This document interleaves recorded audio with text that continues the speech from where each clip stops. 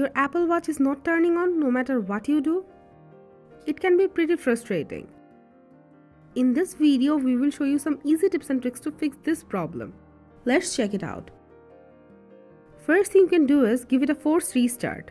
If your Apple Watch is not turning on, it can happen due to some software glitch, which can be fixed by force restarting the Apple Watch.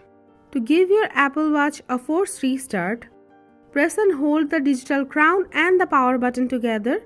Keep holding it for 25 to 30 seconds or until you see the Apple logo. If your Apple Watch won't turn on and you don't see the Apple logo in the meantime, check out the next way.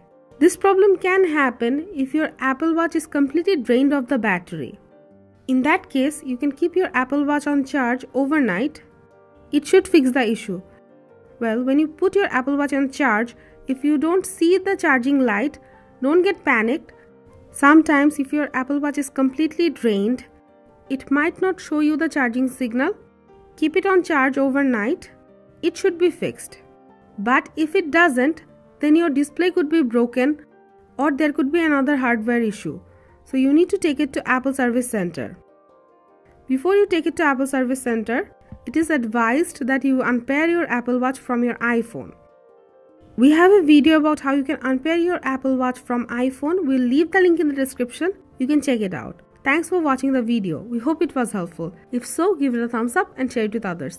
If you have any query on the topic, let us know in the comment box and don't forget to subscribe to our channel for tips and tricks for Apple devices. Thank you.